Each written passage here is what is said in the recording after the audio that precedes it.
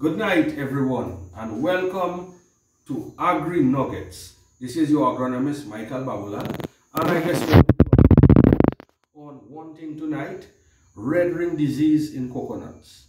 Now, many of us have coconut growing in our yard. Many of us are growing it commercially. Coconut is of concern. Growing coconuts is of concern. Right now, we have the issue of the Redring disease happening. And one thing I would like to recommend in a nutshell, okay, do not prune your branches. From the moment you start pruning branches, you know, farmers have a habit of cutting branches. Yeah, this underneath branch getting yellow, time to cut it. No, from the moment you start pruning branches, you are encouraging the beetles to come. Now self you are attracting the beetles. Why? Because this fresh cut that you make, this is going to attract the beetles faster. That is the rhinoceros beetles, okay? So, no pruning of branches.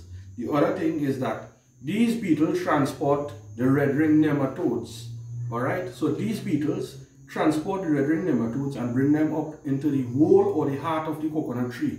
That is where the branches meet, okay? And there is where most of the problems happen.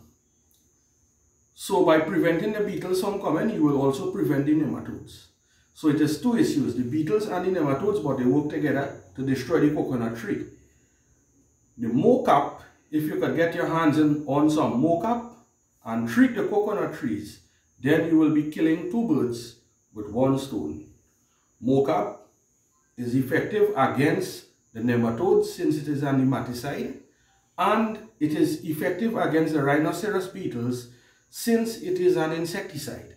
Also, mocap is not systemic, so it does not get into the coconut water. So if it is that is a concern that you have, yes, mocap does not enter into the coconut water. It does not affect the quality of your coconut water.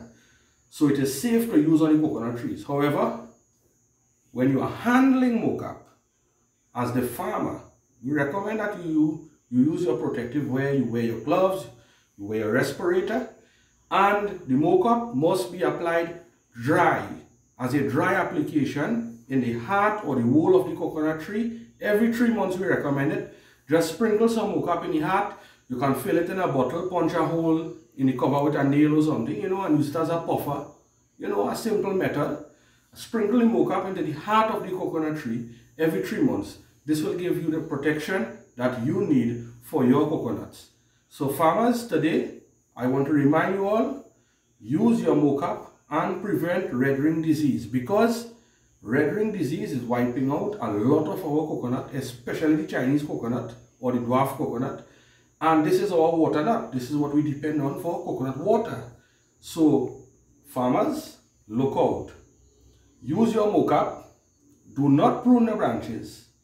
And also, one additional thing, if you want to enhance the bearing one time, for every mature coconut tree, apply 5 pounds of speed fertilizer. Yes, that is the speed fertilizer per coconut tree once a year, and you will get results that you was not expecting.